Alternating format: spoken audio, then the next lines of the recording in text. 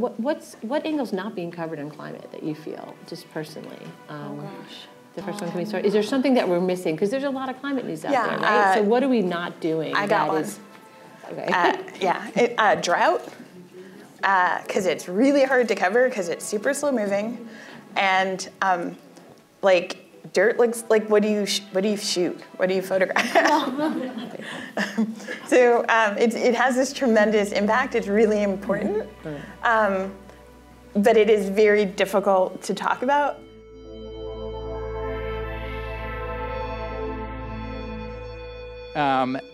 We have Lisa Song on the end.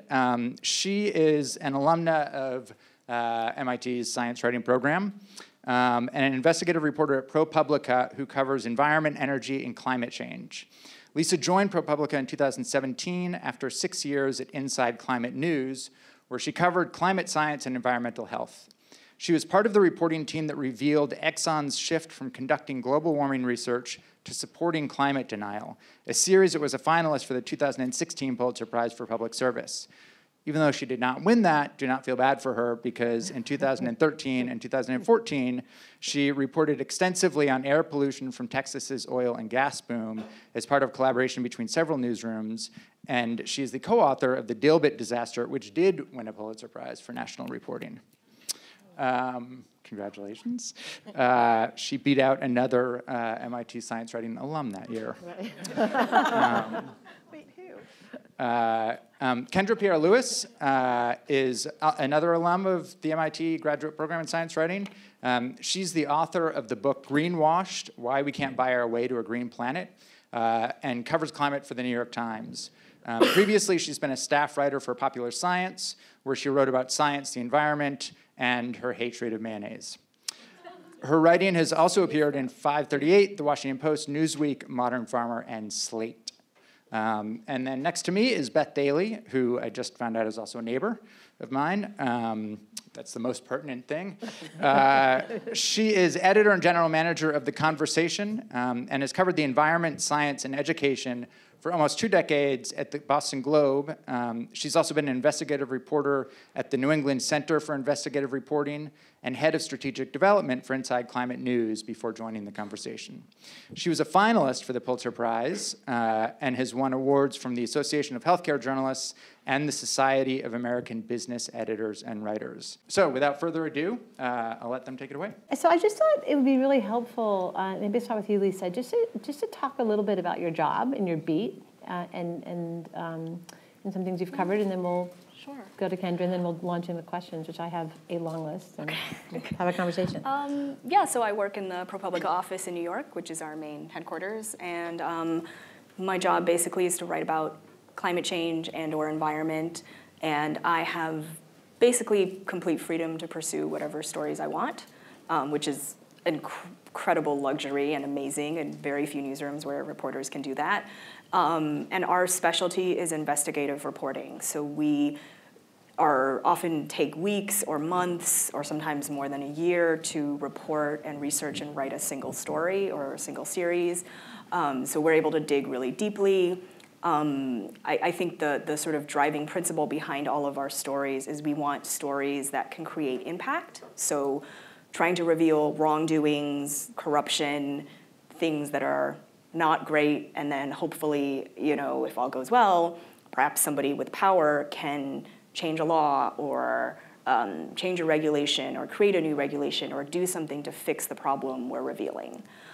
So our newsroom covers kind of every beat under the sun. So we have political reporters and people who cover immigration, healthcare, the economy, you know, education, and then there's a few climate and environment reporters. So that's kind of how we're structured. So I'm a reporter on the climate desk. The Times has a dedicated desk for climate reporting. We're about 2/3 of us are in New York, about 1/3 of us are in DC. The DC people do more political and policy stuff. In New York, we do, or I do mostly science. But I'm not on the science desk. We have a science desk, but they're not even on the same floor as us.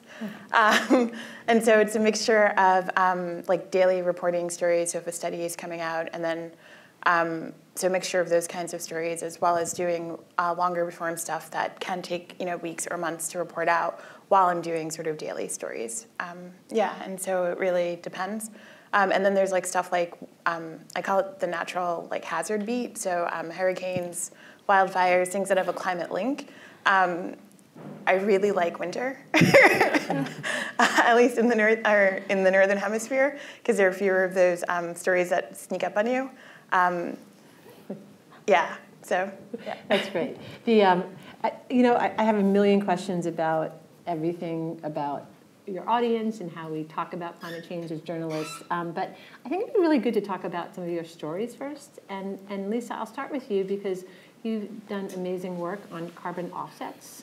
And it was, I don't know how many people have read it here, but it was an amazing, a lot of people have read it, amazing piece of journalism that really examined from several vantage points, and you sort of tell a story how you got into it, of something that I think intuitively people in some environmental spaces know was probably not working, was this idea you could offset carbon emissions with trees and whatnot. But Lisa actually set out to prove it quantitatively in many ways by looking at more than 2 decades of going back 2 decades. Yeah, so history. it's so I'd love to hear, I think people would love to hear how you got into that story and the challenges of it and Sure. how it came out. And Gosh, how did I get into it? So the end of every we tend to do projects on a calendar year schedule. So the end of 2018, I was free from my previous stories and kind of searching for a new story for the 2019 year. And that was when the UN climate negotiations were happening in Poland.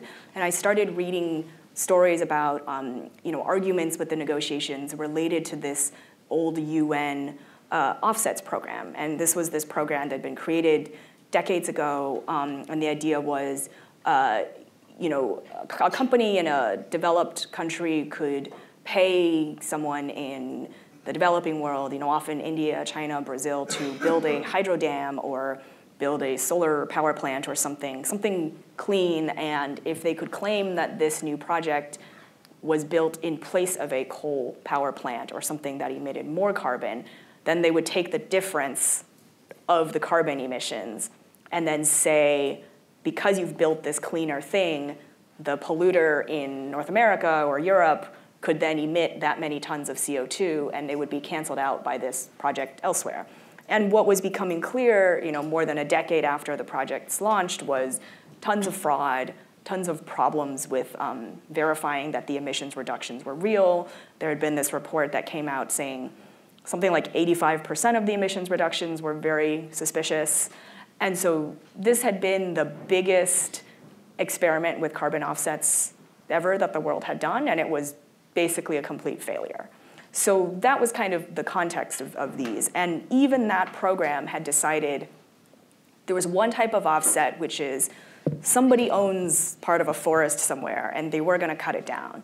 But instead, they're not going to cut it down because you were going to pay them for the carbon offsets of what those trees are worth. And they're going to use that money to make a living in some other way that doesn't involve logging and cutting down the trees. So this type of, it's called like a forest preservation offset. And even that old UN program had said, these types of offsets are really difficult to quantify and verify, and so we're not going to allow you to use these. But there had been, in the past 10 years, this renewed push to try and start these programs for real on a large scale. And the state of California was debating whether to vote on this measure that would encourage these types of offsets. So I'd seen a lot of arguments among activists and environmentalists, and there was a lot of vaguely worded language, like, oh, we know this doesn't work. We have examples of sort of trial runs where we know this doesn't work, but nobody was saying anything specific. So I started trying to report it, as much as I could, reading old reports, talking to the few scientists who've actually tried to study this in a quantitative way. And it became obvious that California was basing a lot of its decision on what was happening in this remote area of Brazil, the state called Acre, where they supposedly had the world's best program that was almost ready to do these kinds of offsets. So it became clear I had to go to Brazil, but I'd never done international reporting. I didn't speak any Portuguese, but my newsroom completely supported me. They, gave me the resources to, we hired a freelance reporter from Brazil who was working in the US, and she became my co-reporter. We went to Brazil together for 2 weeks, talked to a ton of people, and we interviewed government officials who blatantly said, we need the money from these offsets for forest preservation to keep the trees standing. We care more about the conservation money than about the quantitative truth of the offsets generated. And they were very blunt about that. And when you talk to them and you see how bad deforestation is, it's completely understandable. They have so little money to track illegal loggers and miners. They need anything they can get to keep the trees standing. And so they're sort of making a bet that it's more important to keep some trees standing than to maybe have some suspicious carbon offsets.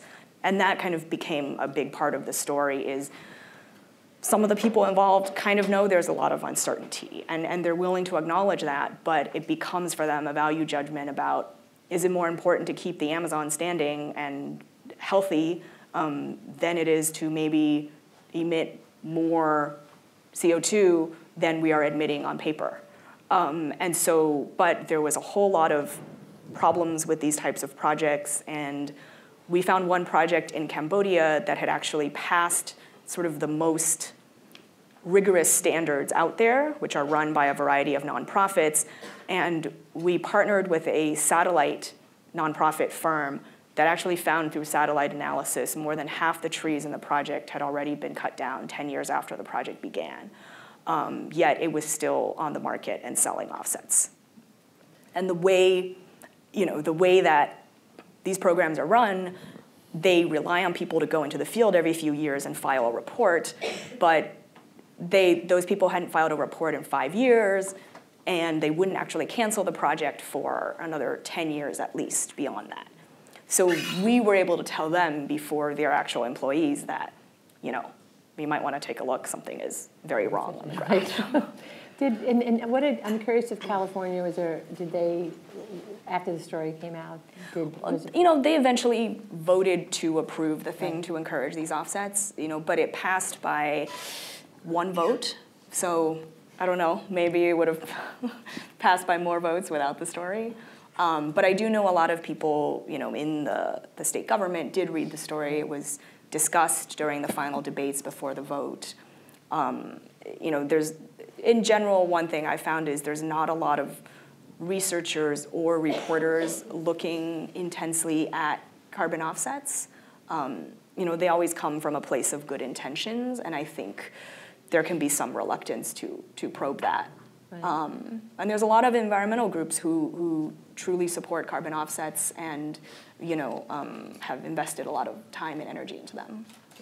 That's great. I want to come back to sort of like, as you write these climate stories, how much you think about what's happening after the fact and impact. But I'd love to talk to Kendra about, you do many, many stories, but I really liked your wildfire story that you'd written sort of that were taking place all around the world as a wildfires. And I think, can you talk a little bit about how you conceived that story and what the challenges to it? And so that was one that was assigned. They were sort of like, the Amazon was burning, and I don't think California was on fire yet, but people were were still kind of recovering from last year, and they were kind of like, I think the footage of like there were not film, but like satellite images of like parts of sub-Saharan Africa that were on fire, and there was a lot of tweets about it, and people seemed very concerned about the Amazon, and they were kind of like, can we do a piece about how the world is on fire? And I was like, well, we can't, because actually worldwide wildfires are declining because of agriculture, actually. So lots of places that should be burning naturally are not burning because we've chopped everything down and planted crops. So yay, I guess. But I said, what we can say is these 4 things. We can say, and I'll tell you the one that we ended up dropping. We can say that the Amazon is on fire because it was deliberately set, and the link to climate change is not, climate change didn't start those fires, but that obviously by burning the way the Amazon is burning, it is contributing to climate change, and that's not great. We can talk about fires like the ones that are happening out west, which are part of the natural ecosystem, but climate change is exacerbating this wildfire cycle in conjunction with some other factors. And we can talk about prescribed burns, which or cool burn, or like less intensive burns, which are deliberately set because lots of ecosystems, especially across North America, were like, I don't want to say evolved with fire, but that's kind of the best way of saying it. And so the United States government, pretty much for over 100 years, engaged in this policy of fire suppression that is also making wildfires worse. And then, I can't remember what the fourth one was. That might have, oh no, the fourth one was prescribed burn, and that one got dropped because it didn't quite fit into the narrative that we were looking for.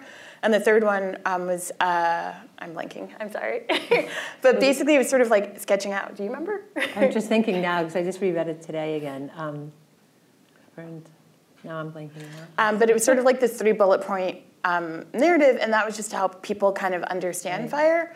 I've low-key been obsessed with wildfires for a couple of years, which is, I think, why they were like, can you write this as opposed to another science reporter? And one of the things is that I have tremendous respect for wildfire, but also I think one of the things that's really harmful with the narrative and the way we talk about wildfire is many people think that all fires are bad. And so the point of that narrative was not to say that it was great that the Amazon was on fire. It was not great, but to say that, like, this is why it's not great, and to really kind of have that understanding that, like, fire is highly context dependent, whether or not it is a good fire or a bad fire.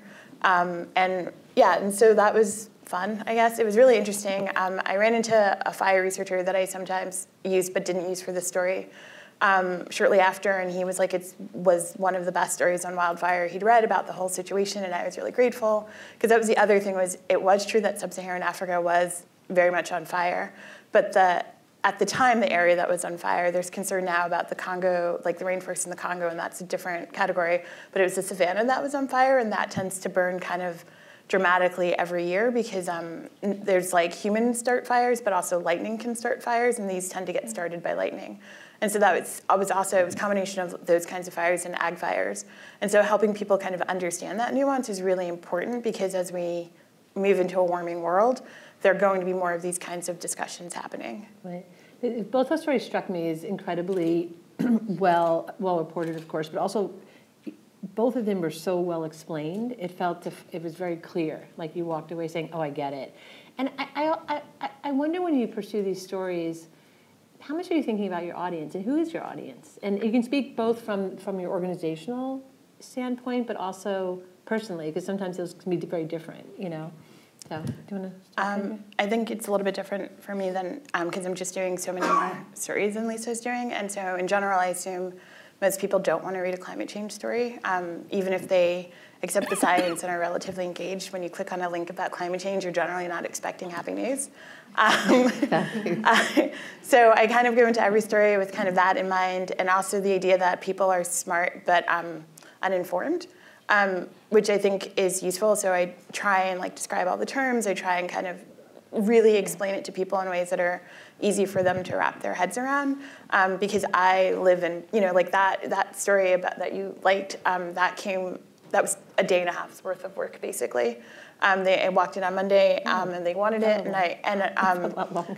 That would have taken me like much longer. But the background of that is I had been obsessed with wildfires for 2 years, so that was just like me being like, well, I know all of this stuff, and like I know all of the people to call, and like so like behind that like day and a half of work was like 2 years of like reading and studying and like being obsessed with wildfires and going out on a prescribed burn. And but like, so who's when someone's reading that story, who's on the other side? Like, who are you imagining, or who do you hope is reading it? And you know, someone who lives in California, someone who's freaking out about the Amazon, somebody who was thinking about parking a hot car on grass during a drought. But basically, like you know, I'm very fortunate to work. We have an amazing art director on our team, and so I'm very lucky to have a lot of evocative imagery and graphics and those sorts of things to kind of entice people in when the study is kind of heavy. But yeah, generally I don't have like this specific person in mind beyond maybe like slightly curious, I guess. Yeah.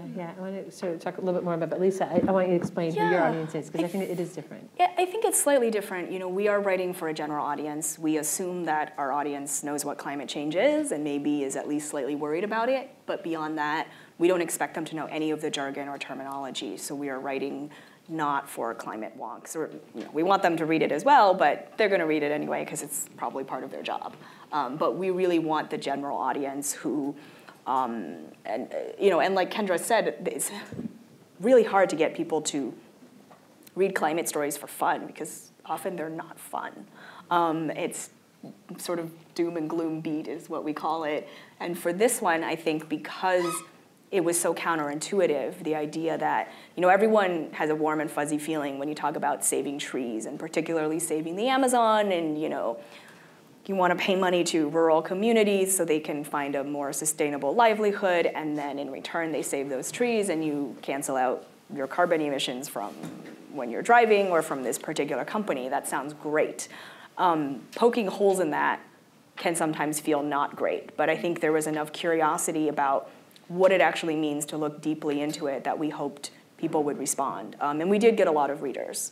The other, obviously, people we want to read are people, because we were writing about something as California was about to make this important decision, we obviously wanted all of the board members and the regulators and anyone involved in that decision to read it so they could be better informed. We wanted residents in California who cared about the Amazon and cared about this decision to read it. And so, you know, when I know because I was told by residents in California that it was read by a lot of people within the state and people involved in this decision. So that's always a good thing. Yeah, I mean, I often wonder when you're, and I guess I did it too when I was writing a story. Right? And it's about it's about the language that we use. If you, and I'd love you to address that because maybe a few months back in September, The Guardian and several others had decided to call, I think The Guardian started a climate emergency. They were going to call climate change stories a climate emergency. And there were several other efforts to sort of get journalists together and journalism organizations together to write about climate in a certain way using certain language with a sense of urgency. And it was quite controversial among journalism organizations and journalists individually. I'd just love for you guys to talk about that. Like, how much does choosing the right language, or I guess what language do you use and what's allowed in your organization, and if you think that's helping? Once again, it'd be a long question, but what I really want to get at is this idea of middle ground, right? Like this idea of if a journalist's role, and I'm not saying everyone accepts that, is to help inform sort of the general population on both sides. Are you choosing language to try to get at that, or are you saying, no, it's an urgent issue and we're going to only write about it like that to the exclusion of some people? I don't know if that was that clear, but. Yeah, I don't think that we have institutional rules on this. Mm-hmm. It really comes down to the story.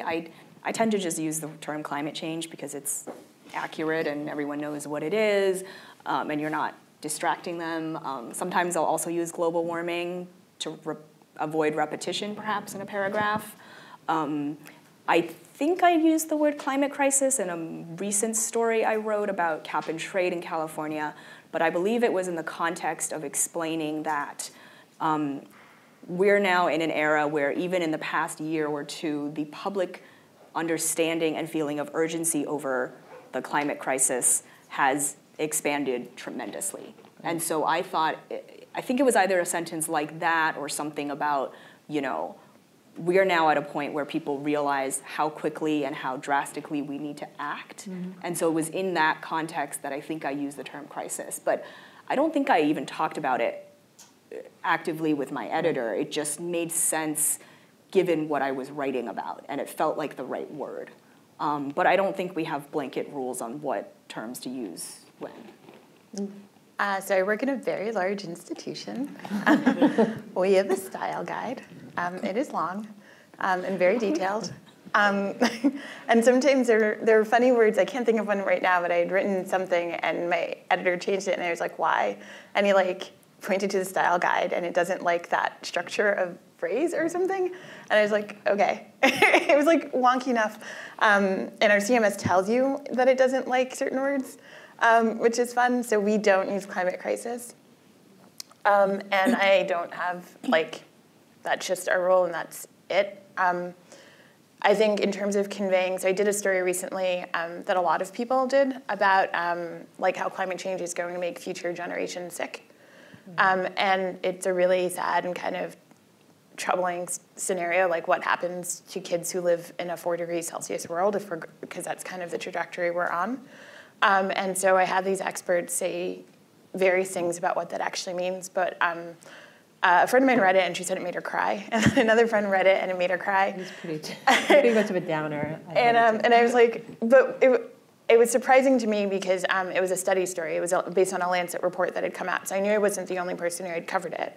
And so I read, after the fact, other people's reporting, and I noticed that what I'd done differently, and it wasn't deliberate, I don't think, was that I didn't actually talk that much about, I talked about the impacts, but I didn't talk about the impacts in a very scientific way. So like one of the effects of a warming world is there's going to be more small particulate pollution in the air. And it's there partly because we're burning fossil fuels and that creates it, and partly because as it gets hotter, forests burn and that creates it. So it's like this double whammy. And I talked to this researcher and I was like, you know, why is it that kids are more susceptible than we are? And she was like, their hearts beat faster. And they breathe more quickly. And I don't remember, that's like, I'm ruining it. The quote was much better. But the turn of phrase, anyone who's ever held a child, you can almost immediately kind of feel it, which is why I felt it was important, which is why I put it in the piece.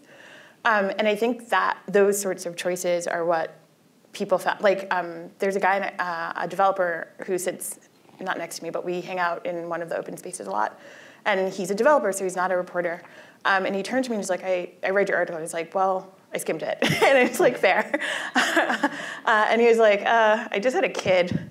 It kind of bummed me out. And like, I was like, both like, oh, I'm sorry. But also that was like, good. Like, like you are the person who should be bummed out because you had a kid. So like, and your kid can't do anything about this, but like you can. So sorry, I don't know where I'm going with that, but apparently like it resonated with a lot of people, and it was mostly because I made the decision to use really evocative language and to really tie it concretely to children. And so another fact is that they are going to have more, they're going to overheat more, and part of the reason they overheat more is because they go outside more. And like everyone remembers playing outside as a kid. And I had listened to the youth climate marches, which are happening, and so I made a decision to sort of, one of the speakers had talked about how like this is all happening on the backdrop of the youth climate marches. And so and she's like, kids today are actually wondering whether or not they should have children. And I remember that one of the protesters had said something in or one of the activists that have been protesting, Jamie Margolin, I think, had given congressional testimony earlier this year. It was her, Greta, and two people I'm linking on right now. And she had said something about how like everyone who will come up to her after the talk, telling her she has such a bright future in front of her, was lying to her face, because she was committed to a planet that was dying. And I'm getting verklempt. So when I saw it the first time, I had a gut punch, and it just felt like a good quote to end the piece on, and so I did. Because I'm probably the only person who watched the congressional hearing. And so I don't know how many people actually heard her say it, just because apart from the current impeachment proceedings, congressional hearings are not generally must-see TV. And so I think you don't always, like, I think the problem with phrases like climate crisis or climate emergency is that you run the risk of them just becoming another thing people say. You know, we have the war on terrorism, we have the war on cancer, we have all of these languages, but like we haven't actually solved those problems. And so I think naming things appropriately matters, but I think it can become too easy that the words are sort of decoupled from the problem. And so I think it can also become a crutch. And so in some ways, our decision not to use it means that I have to work harder to convey the scale of the problem. And I think that is a good thing because the problem is really big. And so I need people to kind of get a gut punch when they're reading about that scale. Yeah, no, I think that's really interesting because it's sort of the. Sorry, that was long. You know, it's like no, it's not long. It's show, don't tell, or preach, or whatnot. But still on that same subject, I'm curious. So, well, climate stories are a bummer, right? And sometimes people don't click on them. It's hard being a journalist covering it, I know. So how do you do it, right? Like, how do you do it? Because a goal of a journalist is to get someone to read the story, right? So if you're kind of up against something, which we all know it's pervasive right now in societies, that people like, I don't even want to, look at the news, this, that, everything. So how do you approach stories trying to get people into them to read them? Because that's your goal. I mean, I think it's just find a story, I think that's relatable, and that's why we went after the offset story so much with going to Brazil. The combination of the great art direction, we hired a local photographer who knows that part of Brazil really well, and his English was also really good, and he took these amazing photos that we used throughout the story. We also hired an illustrator to draw some illustrations for it. It was just a really compelling story visually, and we hoped that would draw some readers in. But also, again, offsets are something that I think a lot of people can understand, and perhaps many people have personally bought offsets. If you take a plane flight, oftentimes at the end, there's a button you can click and you pay $5 and you offset your emissions and you feel great about yourself. There's just not a lot of transparency about exactly what projects you're funding, and certainly holes in how the monitoring process for those projects are going, as we showed through our reporting. So I definitely got a lot of feedback from readers who said, hey, I bought carbon offsets a while back, now I'm wondering if they actually worked, or I'm wondering how well they worked. And I personally, maybe 5 or 7 years ago, I remember buying some offsets myself. Shortly after the UN, I think, started a portal where you could easily buy offsets, and I bought it a few times and didn't think much about it and moved on.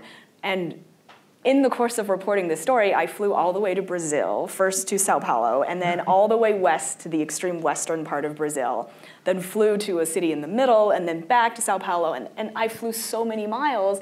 And then I got back and thought, I don't know what offsets I can buy because I don't know if I can trust anything. Because I had reported on the story on how untrustworthy many of them are. So I was stuck in a position thinking, I can't even make myself feel better about the carbon footprint that I spewed while reporting this. And I don't have a good solution for that. I would perhaps like to write a story, maybe to find the best offset projects out there, because there are good ones. They just may not be involving these tree projects in the same way. But there's a whole world of many other offset type projects out there that I haven't looked deeply into. Yeah. And I was wondering for Kendra, you write, like, I loved your Close That Last story. It was like really good, and it was, but you and I think you have more, because you're doing these long, you have more freedom to try to find things that I think that people feel like they can actually help solve a little bit. And I'd love for you to talk a little bit about that, because it feels important. So that we have this feature in our newsletter called One Thing You Can Do. And it's this tension, right? Because we recognize the limits of individual actions. And so we don't want to give people a bunch of, don't use a straw advice that we know doesn't actually shift the actual impact. But at the same time, people want to do something. And so sometimes the one thing you can do is literally a thing wash your clothes on cold. And sometimes the one thing you can do is, one I think we said was go to your community board meetings and go to your planning board meetings and actually get engaged in where things are getting cited in your community. And are you citing things in flood zones? Are you guys going to be on the hook for a tremendous amount of money in the future? But one of the things that we were constantly getting a lot of emails about was well, what about clothes? What about sustainable fashion? The footprint of fashion is so big. And the problem with fashion is that a lot of companies are saying that they're doing great things, but once you start talking to the experts about who's actually how much transparency is actually behind what they're doing, it gets really fuzzy. And basically the only company name that comes up repeatedly over and over again is Patagonia. And even by Patagonia's own measure, they're like not doing enough. And I'm not being critical of them, but they themselves recognize the limits of what they've accomplished. And also, you can't live in Patagonia everywhere. I don't think they make suits yet. So that itself offers some limits. And then there were these companies, like a lot of the fast fashion companies are doing things like offering up 100% organic cotton t-shirts, and that makes you feel good because you're not using pesticides. But organic cotton often uses more water, and it's often grown in very thirsty places, so you're actually trading off to I don't know how you do that accounting. But the one thing that we know is that if you buy something and it lasts a long time, you've already reduced your footprint. So the one thing you can do is buy less clothes. But if you're sort of under the age of 40, 45, you've probably not grown up in an era where clothes actually last. So how do you buy clothes that last if you don't know what to look for? And so that was sort of the genesis of this piece, which is how do you buy clothes that last? And it really resonated with readers. Like I mentioned, we had an art director, so we actually hired a fashion photographer to go out and visualize all of, I really wanted to crash her photo shoot, but I didn't, to visualize all of the, the tips, and it was really beautifully and artfully shot. And we put in a little Easter egg, which was a fake Instagram account. So if you found it, and we did some of the clips on Instagram, so that would, because there are a lot of influencers. And then there were other things that I did that I did kind of consciously, which is often, so there is this slow fashion movement, and there are some really kind of famous names within that movement. So Olivia Firth, who's Colin Firth's wife, is a big purveyor of slow fashion, but I kind of made a conscious decision not to use some of the biggest names in slow fashion. I actually went the opposite route, and I found women of color who often don't get enough recognition within the influencer movement. And I spend way too much time on the internet. And I found a PhD student in the UK who's running a slow fashion project, and I chose to highlight them instead. And she emailed me, and she was like, I don't remember the number, but the amount of traffic she normally gets in a year, I got her in a week, which was just a nice aside. And somebody tagged me, and somebody tagged the influencer and let her know that she was mentioned in my story. I didn't think to tell her, not because it wasn't a bad story. It was. You think to warn people when you're writing something terrible about them, but when you're writing something nice about them, you don't think about telling them. And I didn't. And she was so shocked and so pleased, and so it was just this. I don't know, this added benefit that I didn't think about. This is dumb, but I didn't think how nice it is to be in the New York Times when you're from a group that isn't often represented in the Times. So that was really nice. I don't know why I threw that in there, but it was really nice. No, it's great. It was, and it's a story that you can actually, people really want to feel a sense of solution, and that felt like you could do something. Yeah, and it was, and the other reason we went that route is we didn't want to tell people, we didn't want to be buy this brand, and the brand is very expensive. And so if you're going to a thrift shop, the tips still work. If you're going to the fanciest department store, the tips still work. Even if you're going to a fast fashion retailer, the tips work. And so that was the other reason we kind of decided to go in that direction. Yeah, that's great.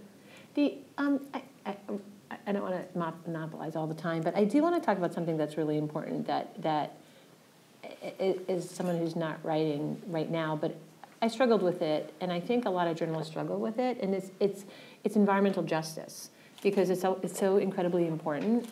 But I'll tell you I talked to I kind of did a survey of some journalist friends of mine in the environmental field, and I know a lot of them, and most of them were older. They're my age, in the 50s. And they said it's really hard to write about because it's super important, but sometimes the stories can feel familiar. And I don't know if you feel that way or not, but so that's the first question, if you feel that way. And secondly, whether or not, how do you write about environmental justice so it's part of this climate beat?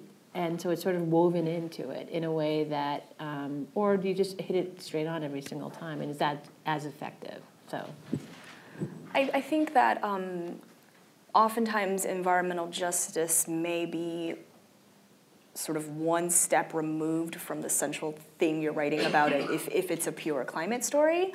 But other times it fits in really well, and when it does, you definitely need to tell that. And I think I didn't think about the Brazil story as a climate justice story or environmental justice, but there is an element in there of it, right? And part of the reason why offsets are, a lot of people support offsets, is this idea that the global north, has profited and gained so many riches and privileges from the ability to emit carbon dioxide unchecked, and that though the countries that have more poverty and are in the global south, we are now saying you can't emit CO2 and not enjoy, we're not allowing you to enjoy the cheap, fast route to get richer, and that's just, not right. And so perhaps if we can move some money from the global north to the global south to help them protect trees, and at the same time, alleviate some of our guilt in emitting, then everything will be perfect and work out. But of course, that doesn't work. And so what our story was saying is the best way to do that is just for the global north to be generous and pay the sort of money to help others adapt. But because our political climate is such that we are not generous enough, rich nations feel they need to get something in return, and that's where the offsets come in. So it becomes, there is an element and theme about poverty woven in and justice, and we quoted community members who say, the easiest way for me to send my kids to school to get electricity and running water is to cut down trees and have cattle, and I can earn, hundreds of times more money by selling some cattle for beef than by doing these supposedly sustainable alternative livelihoods that people in the US want me to do and just pay me a few dollars. So that is an element of it, but I didn't approach the story thinking about it as an EJ story. It just sort of happened. And then sometimes in other stories, sometimes I do stories where it doesn't fit in and doesn't make it into the story, or makes it in a sort of abbreviated form. And other times it just really depends on what the central story is you're trying to tell. So I guess I feel like for me there are two strands. I have done a couple sort of explicit environmental justice stories. So one I did, I was listening to a podcast about, it doesn't matter what, but anyway, somebody referenced the fact that in parts of California, in parts of LA, that Black and brown communities are physically hotter than like white communities. So in summer they get hotter. And I was like, well, that's weird. And so I did some digging. I found they mentioned they didn't interview her, but they mentioned the researcher's name. So I found her and I called her up, and I didn't have a story. But it was very much like, hey, I just think that's interesting. What else have you got? And one of the things that she said was communities that are more segregated in the United States have higher overall levels of air pollution than communities that are more integrated. And I was like, huh, that's weird. But I ran into a problem. So I work for a newspaper, which means it needs to be new. And her research was a couple of years old. By chance, we were doing the 50th anniversary of Martin Luther King, so they were doing this big package. And I was like, King said something about how segregation was bad. Maybe I can tie the two together. And so I talked to these researchers, and then my editor at the time was really awesome, and he was like, I think based on what you've got so far, you should talk to a King historian. So I found a King historian who's great. He actually talked to me outside the barbershop. I did a story about sort of how like King said segregation was not just bad for Black people, it was bad for white people, and when it comes to pollution, it's true, or something like that. I don't remember the exact title. It's been a couple of years. Because of that story, a few months later, Al Gore's people reached out, and they said, hey, we're going to North Carolina to hang out with Reverend Barber. Do you want to come? And I said, heck yeah.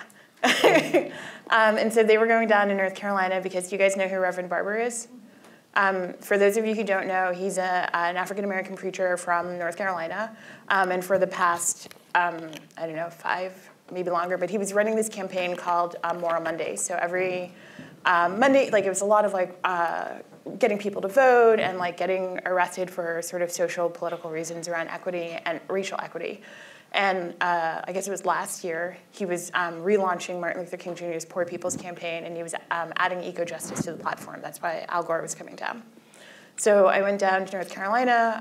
I toured a community that had been impacted by coal ash. I drove out. I had some issues with my flight, so I ended up driving out after everybody and went out to the facility just to see the plant.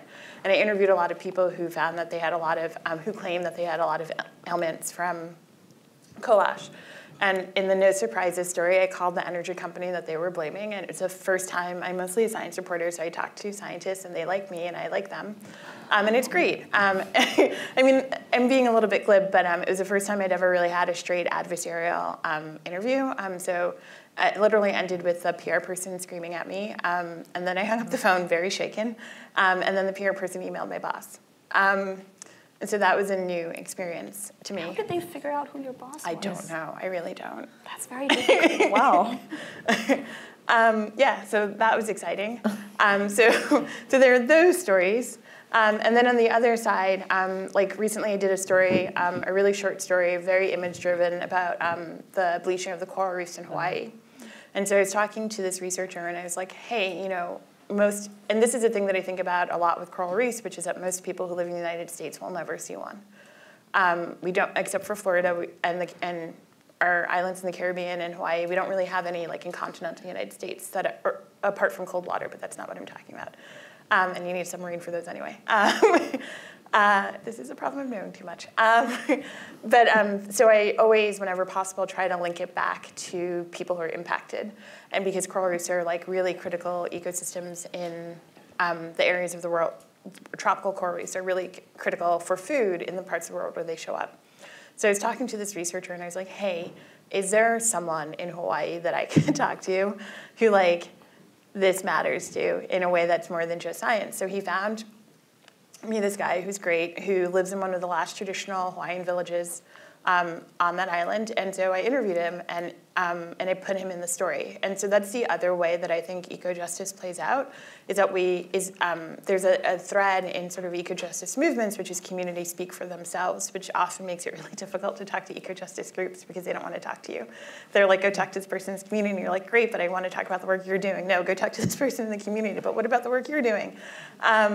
And so I think as a reporter, that is actually a really valid thing, is like, let people speak for themselves. And it doesn't always have to be this like,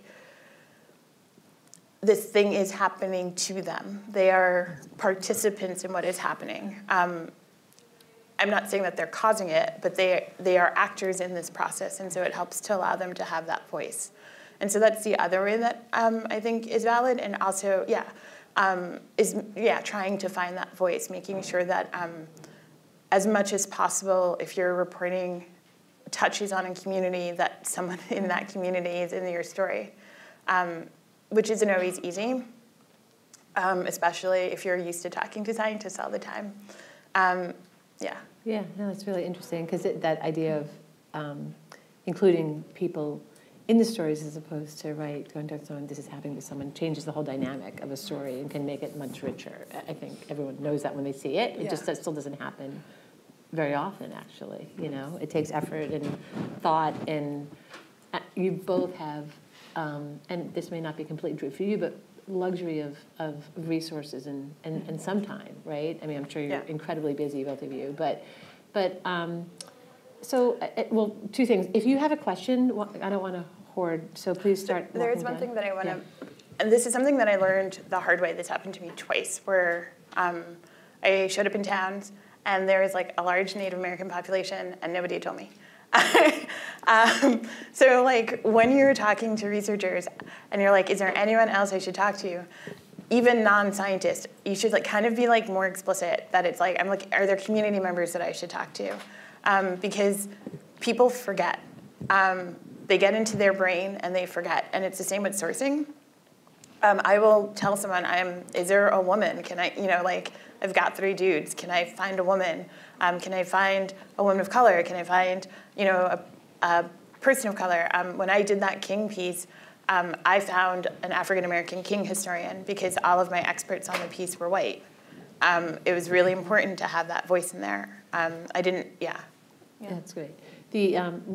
I'm just, if you have a question, come to the mic. I have a lot more questions, but please, and we'll start getting a conversation going.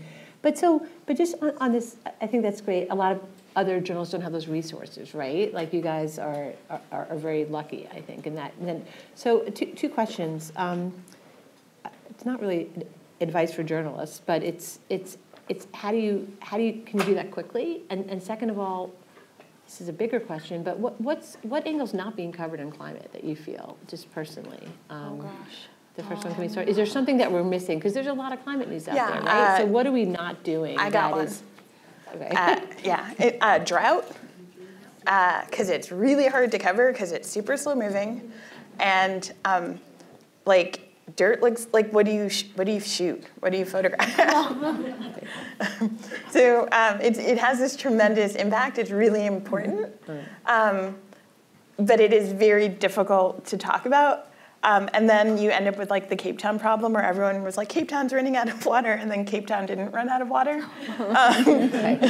So like there's this real risk of becoming like the boy who called wolf. And I'm not trying to minimize Cape Town's problems, but like, so like, yeah, drought in particular is really difficult. Do you have anything to say?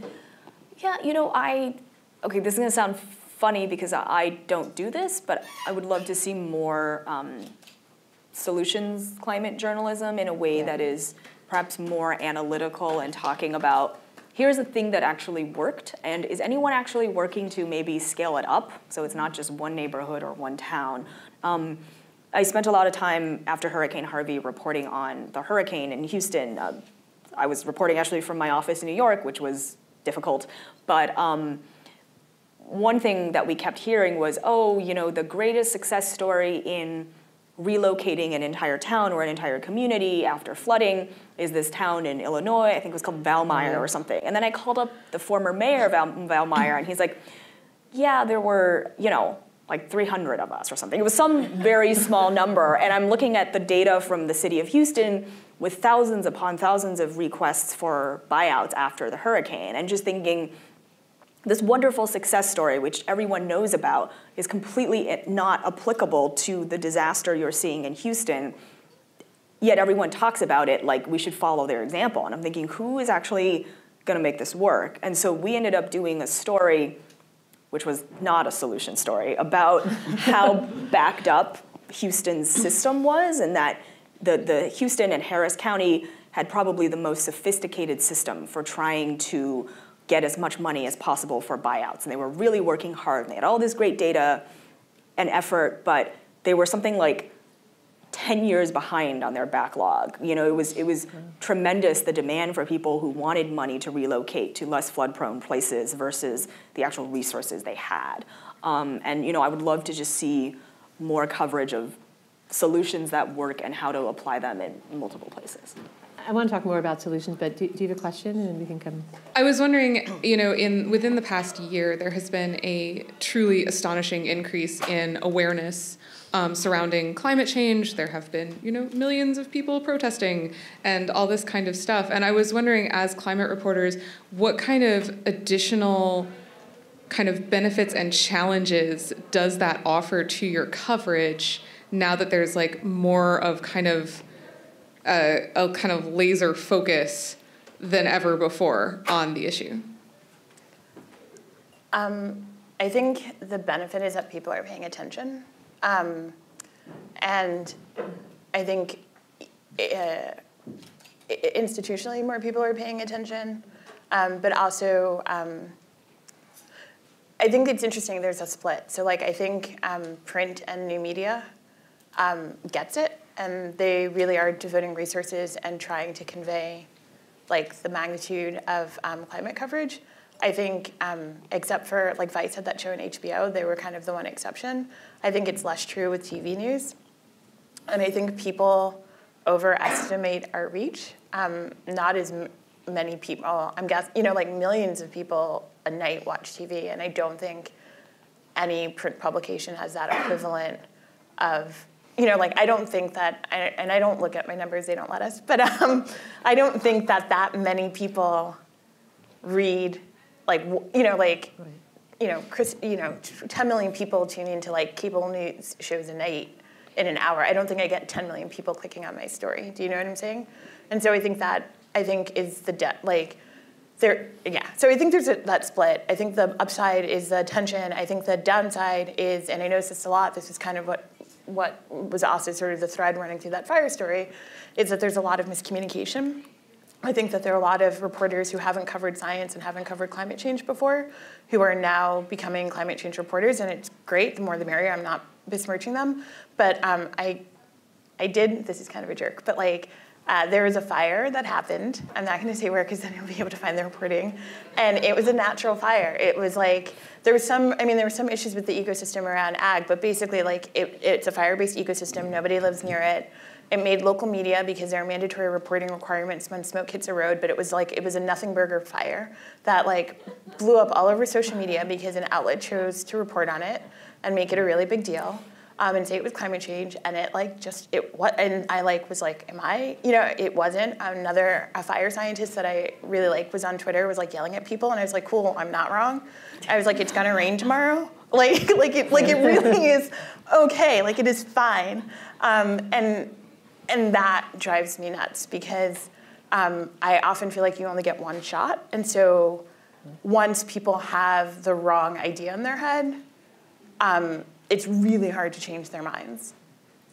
Previously, we thought like science literacy was the solution to climate denialism, and it seems like now like power literacy is also really important for general audiences to understand the political economy of the society that we live in, where we support fossil fuels. And I was just wondering what you guys thought about that, like whether that is part of your goal as journalists. And the related question is whether any aspect of your reporting would change if the primary audience were activists and not necessarily people in power who had the power to change legislation, for example, but the people who actually could use this to organize and be activists. I think that, I'll answer the second question first. If our primary audience was activists, probably the biggest change would be not having to explain everything from scratch and being able to use more jargon, perhaps. And so that's why I feel like activists should be reading our stories and shouldn't have any trouble understanding it, because it's just stating a lot of what they already know in plain language. And on the issue of power imbalance, one thing that's become very clear and I think can make stories and makes a really compelling story is the idea that a lot of people think the environmental movement is a monolith, and it really isn't. And it's increasingly clear that there's often a real split between the big national, well-funded environmental organizations and the smaller localized environmental justice organizations that are often run by communities of color and based locally. I just did a story on cap and trade in California, and those two groups were on polar opposites of how they felt about cap and trade. And so, I covered that. The story covered the differences in those opinions. And also you end up finding, I think, justice elements that you may not necessarily think of, because you also have to think about economic injustice, including from people who don't see themselves as climate activists, and how they can sometimes be used by either side. So one unexpected story I found when I wrote about cap and trade was cap and trade is this confusing market mechanism where you give out a bunch of limited permits to emit CO2, and then companies buy them and they can trade. So, it allows companies to maybe emit more than they did the year before, but as long as someone else is emitting less than they were, then everything balances out. But what I had discovered in reporting on this was there was a lot of flaws in the cap and trade program in California, and I started hearing rumors that there had been this public regulatory hearing, and that there were these groups of minority residents who seemed to have shown up at the meeting and perhaps were being managed by oil and gas somehow, to talk about how making cap and trade more stringent would increase fuel prices and impact them on an economic level adversely. And it was a weird rumor, and I started looking at this. So I watched the 5-hour video of the hearing, and then I noticed very clearly this block of black pastors from Los Angeles. They stated their names in the video, so I looked them up and started calling them. I visited 2 of them, and they basically said, oh yeah, we were approached by this consulting firm who said they would fly us to Sacramento for the hearing so we could talk about our economic concerns with this regulation. And then through lobbying records, I figured out that consulting firm was being paid by this nonprofit that was mostly funded by oil and gas. And the thing was, these pastors did not know their trip was funded by oil and gas interests. They were not told that. And in fact, they had a history of local advocacy against oil and gas drilling in their own neighborhoods. So this was a case where they had no idea what was going on. And when I told them, they were very disappointed and very shocked.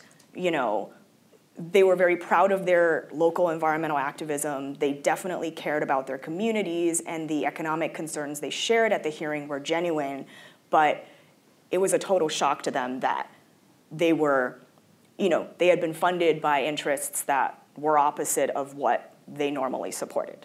And so I think drilling down to those kinds of power dynamics and revealing them is just a really important thing for all stories. And I live in Germany currently, and so one thing that I observe is that there's quite a big difference in climate like awareness, but probably also reporting between, say, like Europe and the US. And so I wondered if you had any insights, like what might contribute to this, and also if you have any particular like challenges of maybe like reporting of a global problem like climate change to a US audience. I mean, like we do still have, I mean, one of the biggest differences is we do still have a sustained climate denialist movement. And so one of the things when I bring this up that I always want to put in context is actually only about 13% of people in the United States don't accept the science of climate change. So they're in the sheer minority. There are some people, when you include people who are like, I don't know what is happening, you get to about 30%. So that's 13% denialists and 17% just sort of head scratching. But the overwhelming majority of Americans, you can look this up, it's Yale Climate Communication has really good stats on this. The overwhelming majority of Americans accept the science. I think there are only 2 counties in the United States where it's less than 50%. So that's just like, I want to make that really clear that that's kind of the backdrop which we're operating under. As Lisa's reporting has unveiled, what's her name? Naomi Oreskes over at Harvard has done a lot of great work sort of highlighting the degree to which oil and gas companies have worked to perpetuate this disinformation. This disinformation campaign has only essentially happened in 4 countries. It's happened in the United States primarily. A little bit has happened in the UK. It's happening in Australia still, and a little bit in Canada. And so what that has meant is that while other countries had sort of accepted the science and their news media had accepted the science a really long time ago, when Inside Climate News started, 10 years ago? 2009, I think. It was somewhat radical that they were reporting on climate change from the position that it was happening and that they weren't going to debate the science anymore. So there's been a really large shift within media to sort of report from the perspective that climate change is happening and we're done with the debate, and that's just sort of how the position we're operating from. And so I think that's partly what factors into how that conversation is happening. If you're wondering why there's such a sustained denialist movement in the United States in those 4 countries, part of it is a strong fossil fuel sector. With the exception of the UK, all of these countries have large private fossil fuel sectors, so that's a huge part of it. Part of it is this idea of freedom and this idea of the frontier and this idea that you can't mess with me.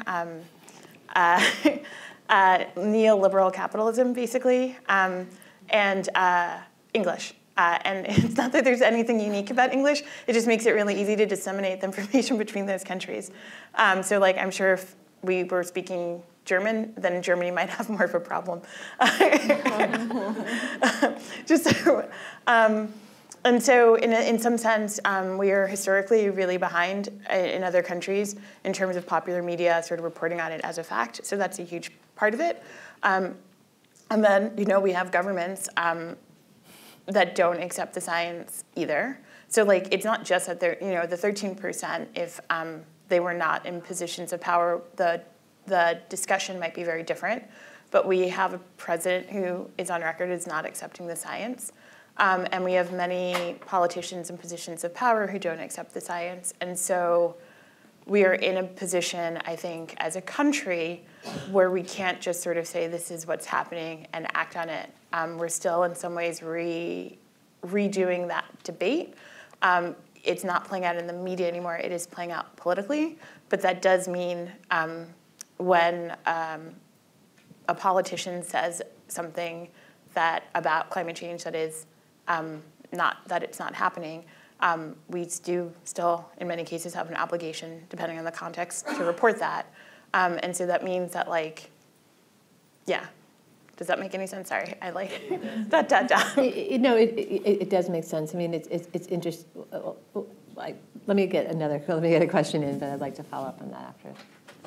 Yeah, my name is George Mokray. For the last 10 years, I've been publishing a free weekly that looks at what's happening at the colleges and universities in the community about energy and other things. So a lot of it is about climate change, because there's all these discussions all the time around here.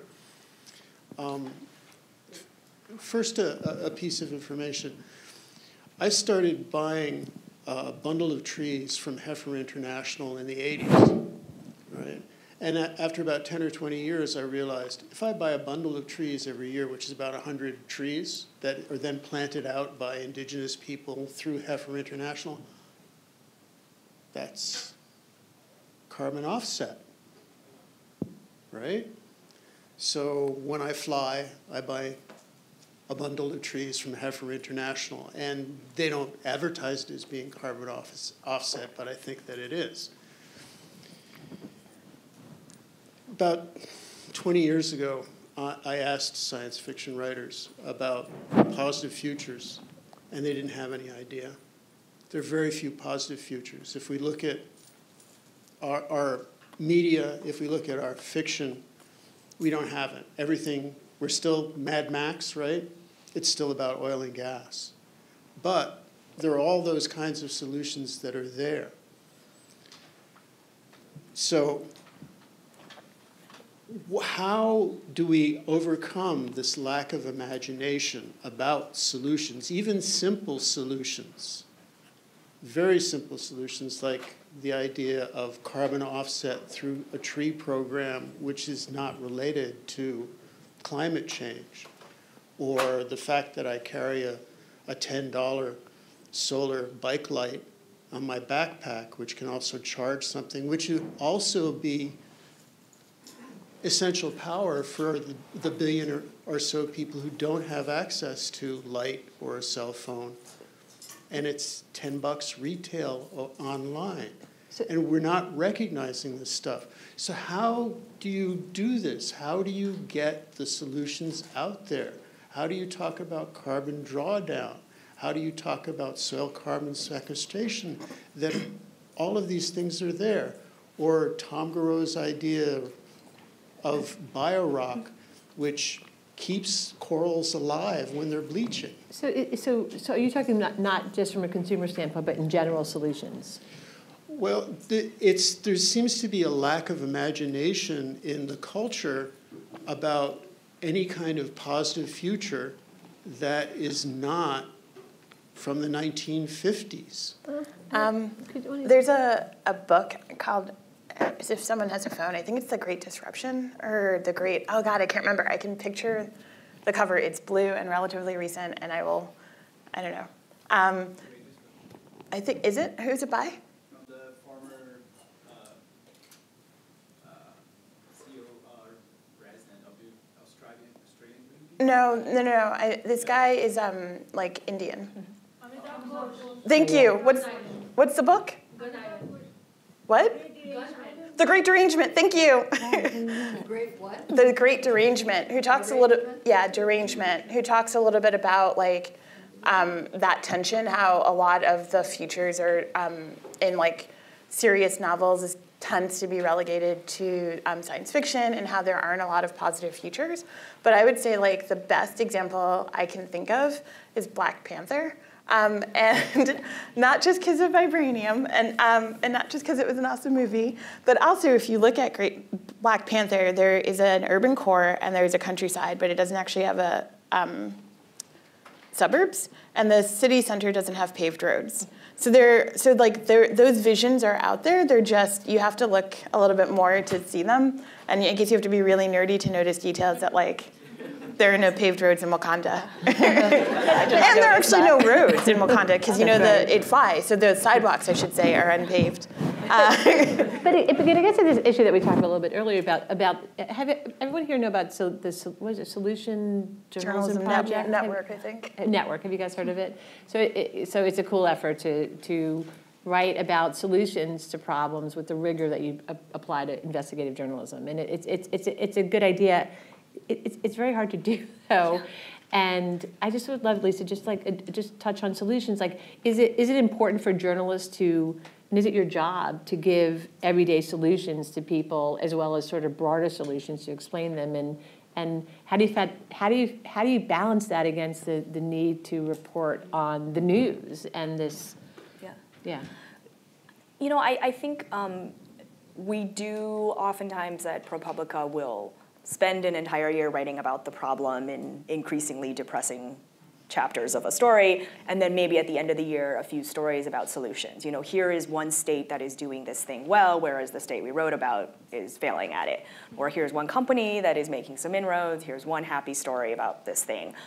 We don't do it very often because that is not the core of why we're here, but we have sometimes created, depending on the project, kind of users' guides to help people advocate for themselves. So we have these great healthcare journalists who've created guides on when you're at the hospital, here's what you do to make sure you don't get charged and get ridiculous surprise bills. You know, here are the steps of what to do. A couple years ago, one of my colleagues did a great series on the problem of maternal mortality in the US, how women giving birth in the US are at much higher risk of injury and deaths than almost any other developed nation. And at the end of that, we publish an entire user's guide on, you know, if you are the spouse or family member of the person giving birth in the hospital, here are the steps you take to make sure all of your concerns are addressed, to make sure the risks are, you know, taken care of as much as possible. Here's what you do to reduce the risk that your loved one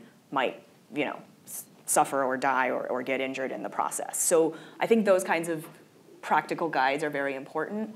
I have not found a way to do one of those in my reporting so far. But I think a lot of daily newspapers and other publications do a better job on and do a lot more reporting on consumer-oriented you know, advice. And there's certainly a lot of stories out there saying, okay, what can you as a single person do for climate change? And oftentimes it comes down to voting. You know, vote and get involved in local politics because that's where you as an individual often can make the biggest difference. Yeah. I also think, like, I think the Globe just did that awesome article about, like, how bad traffic is in Boston.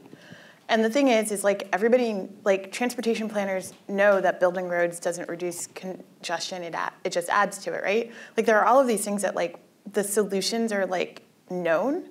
It's just that the political will isn't there to do them. Yeah. So that's the other tension, right? Like we need mass investment in mass transit. That's the only thing that actually reduces traffic, but like we don't do that in this country. So that's the other tension with solution stories is that that sometimes the solutions are just so obvious and everybody knows what they are, but like there's no movement on them. There's no movement on them, often for value and socio-political reasons, as opposed to for technical reasons. Go ahead. Hi, thanks. I'm Jenny. I'm with Living on Earth. We're a public radio program that Lisa Song interned at, I think, a few years ago. And we have a podcast as well, so please subscribe. But one thing I'm thinking about a lot right now is the upcoming UNFCCC Conference of the Parties climate meetings that are going to happen in Madrid after being moved from Chile, from Santiago. And there's going to be a lot of discussion there. Of course, the U.S. is stepping back from its role in this global movement to have some kind of agreement about what are we doing about climate change.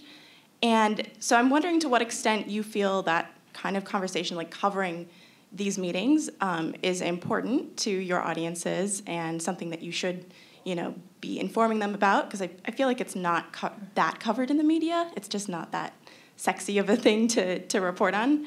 And also, how do you try to go about that and sort of like draw out the most salient, important parts of that kind of like really high-level diplomacy for your general audiences. I'm laughing because at Inside Climate News, it was always a great discussion about should you go to the, anyway. I mean, I'm going to be honest and say it's really boring to go and cover those conferences. It's a lot of bureaucracy, a lot of jargon, way more acronyms than anyone should ever have to deal with. And, you know, unfortunately, oftentimes there's not a lot of movement. You know, I covered some of the events, I went to some of the events in September during Climate Week in New York, because I was right there, and I came away with it thinking, nobody's really talking about reducing the use of fossil fuels, which is the bottom line thing you need. Everyone is talking about, there was so much more discussion of carbon trading and offsets, but nobody used the word offsets, and they used all these other euphemisms. And I complained enough about it that my editor just said, why don't you just write that story? So I ended up writing a story that was not focused on the step-by-step events of the meeting, but on this one slice about a topic that I'd spent months researching and could write about, you know, quickly and with authority. And that's sort of how we tend to cover those events. We don't cover, we know there were hundreds and hundreds of reporters covering these meetings. Actually, during Climate Week, it was very encouraging to see the giant media tent filled to capacity. So there was plenty of daily coverage of what's actually happening. And we try to cover these kinds of things only when it falls into something that we can offer that's unique and new. And I think, I'm not sure why it seems like the reporting on these kinds of UN meetings tends to be more robust in a lot of European publications than US ones. I don't cover the COP. I have a coworker who does most of our foreign and international stuff, and she has spent a lot of time at the UN, and so she covers COP. I've never been to a COP, and during Climate Week, I only went to the side meetings. Yeah, it's very incremental, and I don't know who was first. So I think many of us here at MIT were engineers and scientists. So I was wondering if you have any advice for us on how to best communicate our work to journalists. I like puns. No. I mean, it often helps, like, if you're doing something super technical, it really does help to have a really good analogy that you can give out. Ideally, if you're talking to a lot of journalists, have more than one so it doesn't look like we're all ripping each other off. And then also, like, why does it matter is also really important. So, and sometimes if you have a really compelling story. So I did, this isn't at the Times, this is when I was at PopSci. There's an annual award, I think it's like the Golden Goose Award or something, I don't remember, but it rewards sort of basic science that have yielded unusual benefits. And so that year it was like a frog, like a guy who studied like an insect or something and found an unusual glue. I don't remember the third guy, sorry. And this woman who essentially, she was the one who helped identify chytrid in frogs. And I was kind of like, man, do I really have to do this? Do I really have to write an article about an award? It doesn't get your blood racing, but I called her. So I wanted to call one of them, so I called her just by chance. And she had this amazing story, essentially, of like studying science in college and getting her master's degree. And then she's an older woman, and then quitting, deciding to be a stay-at-home mom for a really long time. And then somebody called her because at that point she was still the foremost expert in this chytrids because nobody cared about it. And somebody convinced her to do a little bit. They had a grant, and somebody convinced her to come out of like retirement. So she'd been out of the lab for like 20 years and do something in their lab for them. And she got the bug again, went back to get her PhD, like in her 40s, I think. And couldn't get funding to run her own lab, so it was literally carving out weird lab space out of somebody else's lab. And when they first were sort of identifying what chytrid was, they were like, oh, they found somebody else, and they contacted them. They're like, do you know what this is? And they're like, I don't know, but you should talk to this woman. And they did, and so it was like this really great story of this woman's life. And it wouldn't have it would have been a much less rich article if she hadn't opened up to me. So sometimes if your story as to like why you got to do the thing that you're doing is really lovely, like don't be afraid of sharing that. Yeah, I think the analogy people give is if you're studying something technical and you want a reporter to understand, pretend you're talking to your drunk uncle. You know, like someone who cares and really wants to understand, but needs things broken down simply. So that can help. And then if you're really interested in being a frequent source to reporters, there are actually trainings that are available to help scientists better communicate to the media. And I think those trainings can also teach you some of the rules of the road for journalism, so you're not shocked by, how you may be described by the journalist, and you kind of know the practices and what's accepted and not in journalism. I'm just going to jump in because I was a science reporter for many years at the Globe, and I used to teach at MBL science communication to postdocs for a while, and it's like building a relationship with the journalist early on is really important. And I'm also going to make a plug for so I don't feel like it's a plug for anything commercial, but I think it's important, The Conversation, which is a nonprofit independent news site, but what we do is something different. We work with academics. Postdocs can write for us. Master's students if they have a professor, and we help translate their research under their byline into public interest journalism that then goes out on the AP Wire, goes in the Washington Post, many other places. So like I'm just saying that's an option because every journalist I know goes on The Conversation every day and then calls up all the people we help write and gets them on the radio interviews and you know what I mean. So I'm throwing it out there because it's a good resource to get in front of journalists in a different way. I think what I have to comment on is related to what George said, and he gave me courage to stand up. You were talking about how it's kind of a downer, so the problem of getting people to read about this, and I'm thinking of some publications. I mean, one question is whether you know the magazine Yes. Mm-hmm. Oh, yeah. Which is a quarterly. I had a subscription to it for a year, but I actually talked the Cambridge Public Library into subscribing to it. And as you know then, if you're familiar with it, I mean, these are positive stories, obviously, and a lot of these things are grassroots. I mean, it's what people are doing at the local level. So I think it does kind of give people hope and exposes them to possible, if not solutions. Solution sounds like too grand, but things that people can do at least. And then there are these publications like, this is the Nature Conservancy, the publication that they put out, which is also a quarterly. And obviously the Sierra Club does the same kind of thing. But anyway, these are all kind of positive stories. Maybe part of their purpose is to get people to join and to contribute to their organizations, but they're not made up. So I just wonder how you feel about these kind of publications, like Yes and the Nature Conservancy and Sierra Club, which really do have a lot of good stories. Yeah, but more, I think, considered more advocacy-based because they're spurring public action, right? Right. But yeah. I mean, I read a lot of climate stories. I usually start my mornings by getting the Climate Nexus newsletter. I'm trying to think of if that's the right name, but they do a roundup every day of climate-related stories from the day before, and I'll read and skim a lot. I'm on Twitter a lot, and I try to keep some general understanding of all kinds of climate, everything happening in the climate space, even though I only write about small sections of it. And when good solution stories come out, I read them. It just depends on, but like I said, it tends not to be the focus of the kind of work that I do routinely. Sort of similar. I read Sierra, I read Audubon, but those are just different outlets. And also I do a lot of study reporting, and so there aren't that many positive climate change studies. I don't know why. I think we know why. Go ahead. Hi, I'm Connor. When you're talking about the phrase climate crisis earlier, and just the phrases that get used over and over again, remind me of this thing from last year during the California fires, where Trump started using this phrase, I think, forest management, and that the problem is forest management. And I was like, is he talking about controlled burns? That's really interesting.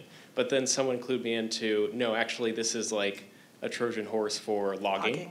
And I was like, oh, well that completely could have got me unless someone had pointed this out. So anyway, I guess I was just curious, is this something that you feel like comes up a lot, these sort of Trojan horse phrases, I guess? And are there any in particular that you try to avoid or you're thinking about right now? I try not to repeat political talking points, which is hard because political talking points become like language. So I'm not saying I'm like perfect at it, but I do try to avoid them. I spent a lot of time at thesaurus.com coming up with other phrases. I can't think of another one offhand. I mean, this one's kind of obvious, but I really try to avoid saying forest fire because most like, especially like the California fires, a lot of them are not in forests or in chaparral, they're in grasslands or brushlands. So that's just like one that I try, and then you end up like with like a lot of like wonky wildland management because you're trying not to say forest. So things like that. Yeah. Yeah, I don't know. I can't think of any kind of political thing, I just thought of one. off the top of my head. It's more that we try to just avoid the jargony thing altogether, right? So in cap and trade, the actual permits you buy are called allowances. And I was thinking, nobody cares what an allowance is. Nobody needs to understand that word. So we just use the word permit. And so even if there was some political slant to the word allowance, even if there was, we just don't have to worry about it because we're using a normal, common, everyday word. And so I think the thing we watch out for most is if a word is being used in the context of some jargon-specific policy thing and it perhaps means something different from the way normal people understand it, then we find a way to take care of that, usually by using a synonym somehow. So I thought of one. I'm not very successful because editors, but I try not to use the phrase natural disaster. I kind of agree with natural hazard or disaster experts, which is a disaster is a natural hazard that meets a human population. So if you have a tornado and it doesn't, and it goes through nowhere or like no community, then it's not a disaster, it's just a tornado. And I think the problem with a natural disaster is it ignores the fact that oftentimes there are systems and processes that put people into harm's way, so it makes it seem inevitable, and that's not true. I'm an environmental journalist from Brazil, actually. And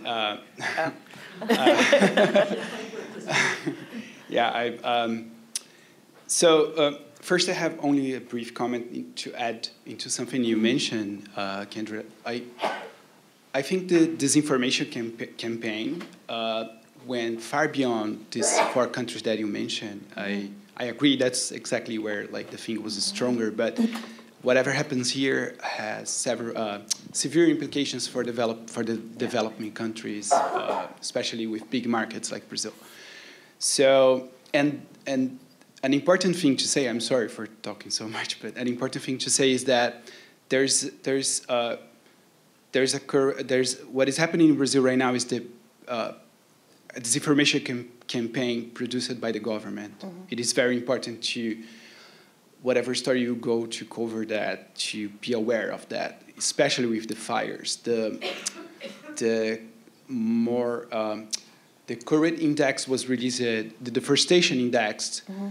index was released Monday, mm-hmm. and it is proven that the fires in August are directly connected with the increase in deforestation. So yeah. We are not seeing a growth that is connected with past years. We are actually going back to 10 years backwards. You know, it's a different situation. It's much worse.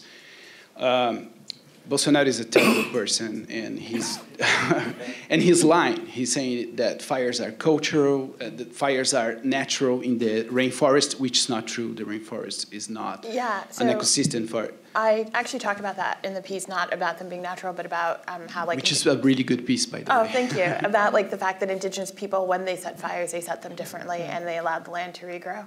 And so, yeah, I agree with you. I was not at all implying that what was happening in the Amazon was like natural. Yeah, no, I'm sorry to connect the two topics, but I'm actually agreeing with you. Okay. So I don't mean to lecture, but I'm more like taking advantage of this opportunity to state what is happening in Brazil, because it's so important. Whatever happens in the rainforest for the next 2 decades is going to have implications for the whole world. Bolsonaro is the biggest threat for climate change right now. So all that said, I'm sorry about that. I just want to ask you, don't you think, as a journalist, I think we are spending too much energy and time discussing vocabulary. Like, it is a huge crisis. And we are like discussing about making it more, making it nicer for readers, you know? It's a crisis, we have to say what is happening. It's a huge problem. So don't you think that instead of speaking about that, we should be speaking about how to make it more personal, how to make our coverage more personal to people? I think they go together, though. I think, like, I guess that's what I was saying earlier, which is because I can't say climate crisis, because I can't say inflammatory language as a knee-jerk, I have to talk to people. I have to link it back to what's happening to people and what's happening to communities, and let that tell the story as opposed to saying, like, we're all going to die.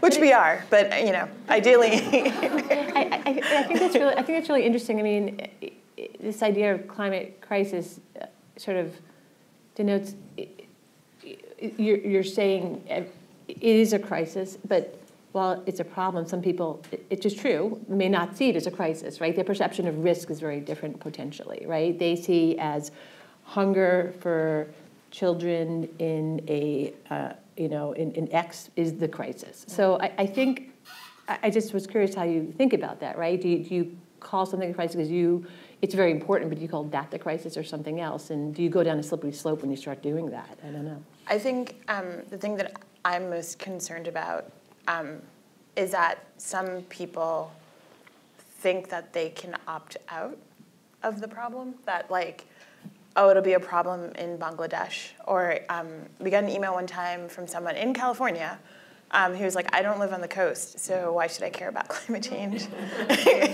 And so that has, I mean, I joked for a while that I had a no sea level rise, no coral reefs rule.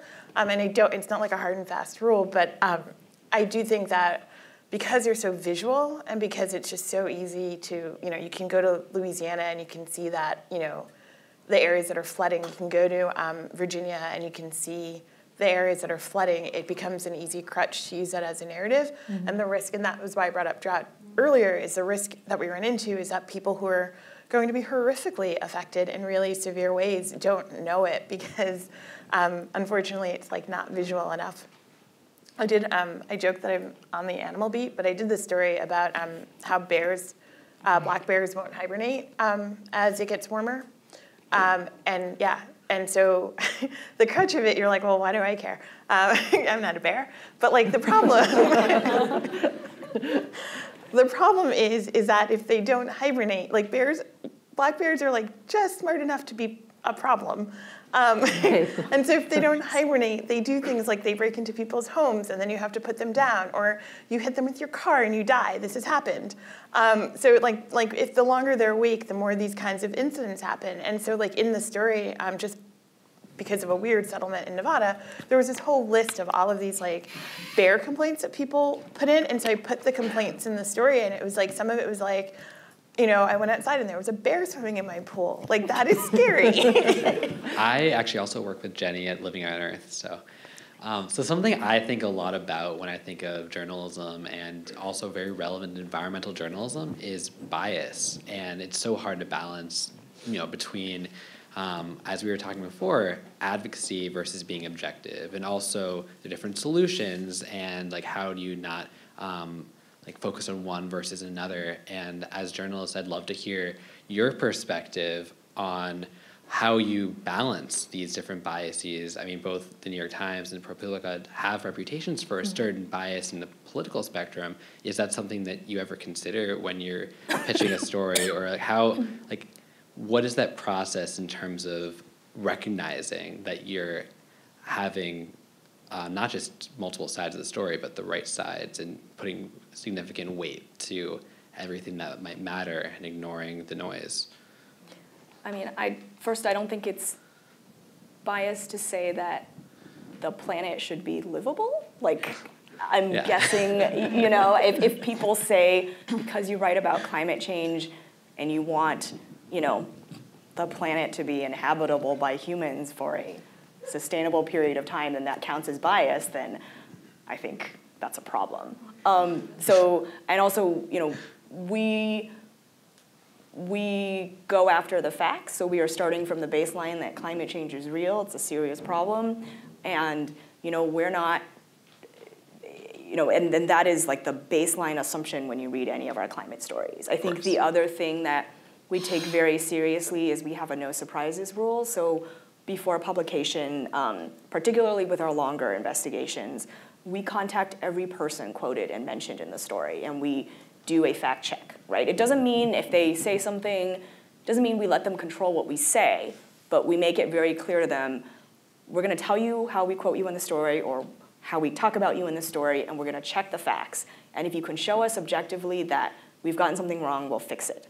But if, maybe you said something in a little more emphatic way than perhaps you would like, but it's still factually correct, we may not change it. So I think dealing with that helps make people understand how seriously we take it and our approach. And I've talked to sources who may not be happy, but they appreciate that we do that fact-checking, very rigorously.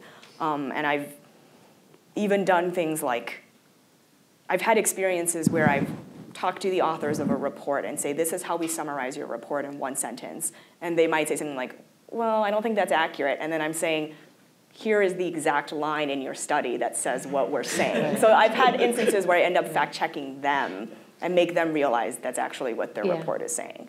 Kendra's, because it's look, there's a it's known as that the media has a liberal bias. So I don't think I'm just curious how you deal with it. So I think that in media in general, there's a really big discussion right now around what is bias and what is neutrality.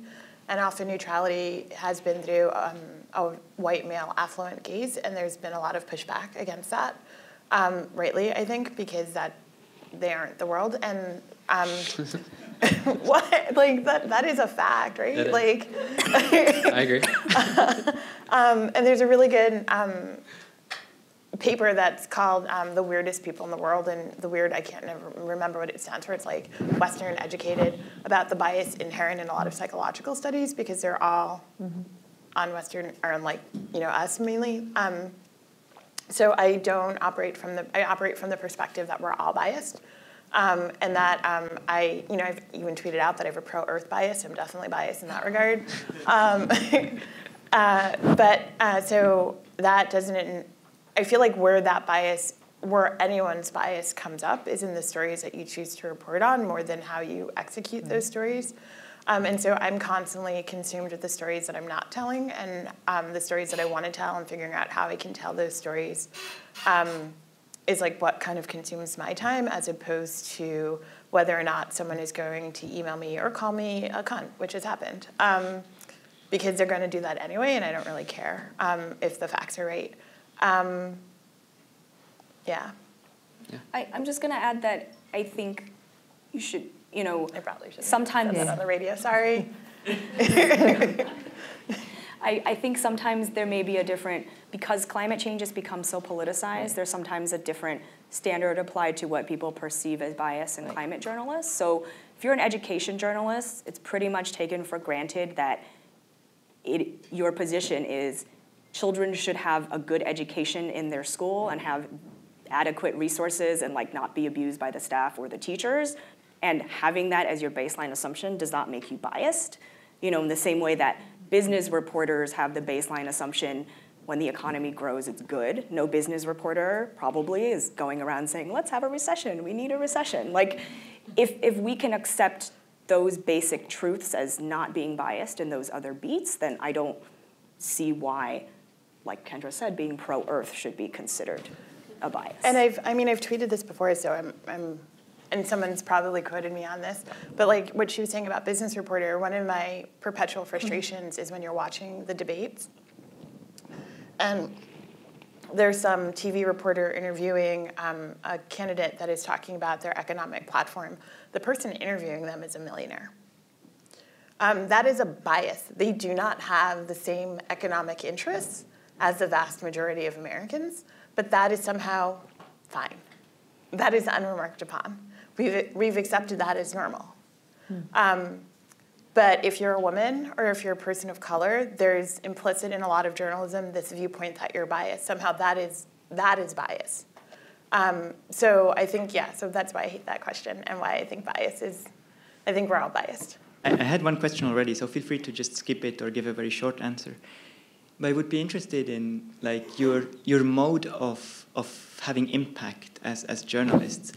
Like you said before that you like your work to be read by like politicians or people who have power to change something, and I guess you also have some sort of power to like move people on the spectrum from I want you to panic to like feel good solution stories maybe, or I guess you have a lot of different ways to have impact on people, and I would be interested in like how those work. You mean as they approach stories, are they thinking about what kind of impact they want on the people or the end result? I'm thinking more the end result. Like you said you were pro-Earth, right? And so probably there's some hope that through your work, your journalism, you might move the needle a bit. And I was wondering, like, through what means, through what does this happen? Sure. I mean, I think it can be particularly difficult to move the needle on climate change because it's become so politicized, and it's so difficult to talk about for many people. And I think that I think perhaps what has actually happened in the past couple of years does give me optimism, because the public's urgency about climate change has gone up exponentially. The public's anger in some ways in recognizing that there's no getting away from reducing fossil fuel usage and reducing the actual production of fossil fuels. And that this one message that activists have spent years trying to get out, the idea of leave it in the ground. There's a lot of fossil fuel reserves we simply cannot afford to dig up and burn if we are to keep the planet at a reasonable temperature. That has gotten into the public conscious in a much bigger way, and there is a lot more attempts to hold fossil fuel companies accountable through various lawsuits. ExxonMobil was just on trial in New York a few weeks ago, and through the idea that yes, there are things we can do as individuals to help with the climate solution, but ultimately we are going to need huge systemic changes to solve this in a reasonable way. And doing that, we're not going to get there just by recycling your lunch tofu container or something. I think for me, I think a lot about the notion of informed consent. And so we are making a decision as a society, as a planet, about the future of this planet, but many of us are doing it very passively. And so for me, it's making sure that whatever direction we go in, so let's say we go to the worst case scenario, that people are almost that we're making a clear-eyed decision that we do want to jump off this cliff, as opposed to it being something that is happening to us.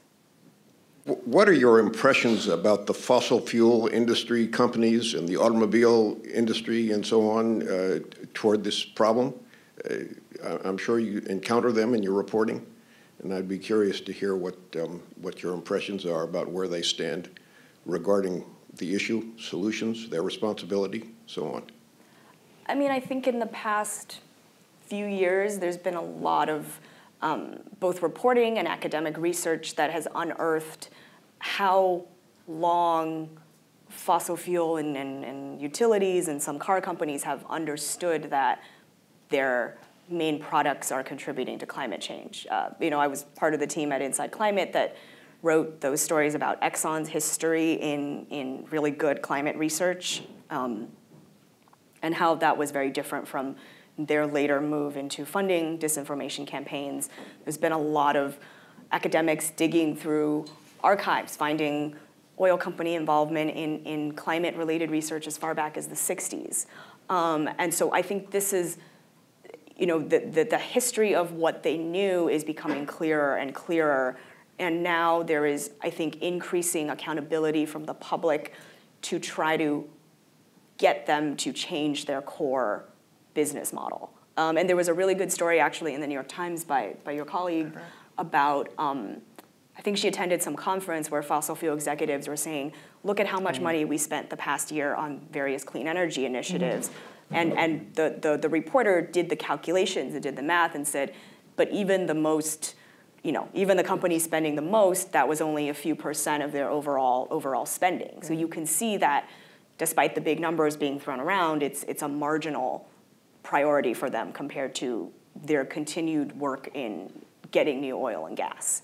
And so I think that those kinds of, the truth about what they're doing and the extent of their investment in various fossil fuel alternatives is getting more and more attention, and people are paying more attention and trying to hold them accountable in increasing ways. Yeah. But a question for both of you, Lisa and Kendra, about kind of work and process. Lisa, you have an incredible luxury of having months or a year or possibly more to work on a single story. And I'm wondering, how do you keep momentum? How do you keep yourself going with such a long deadline?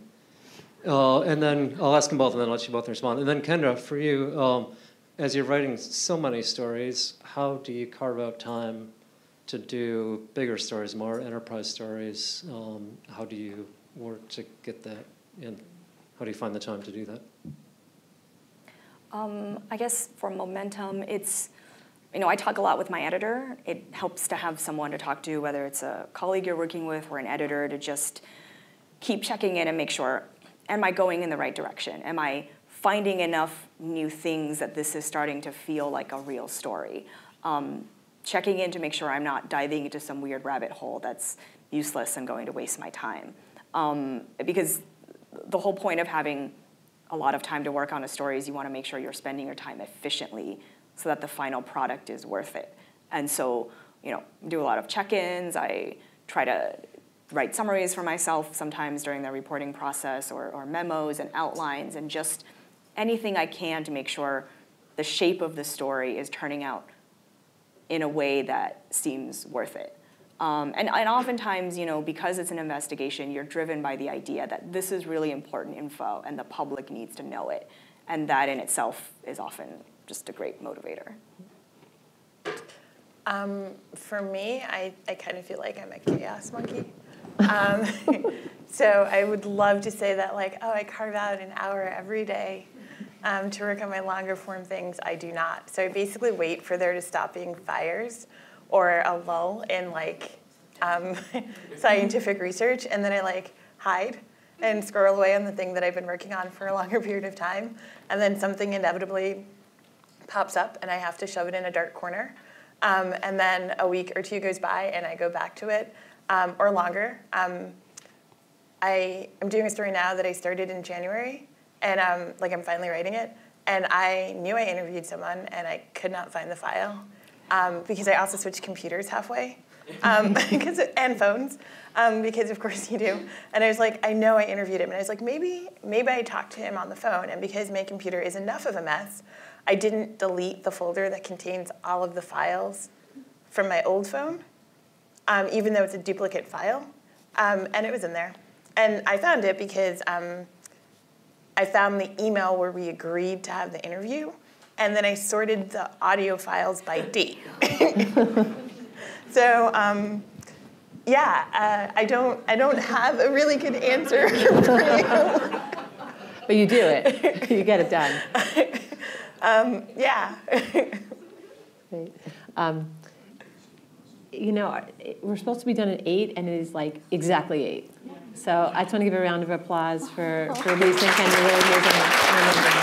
Really amazing.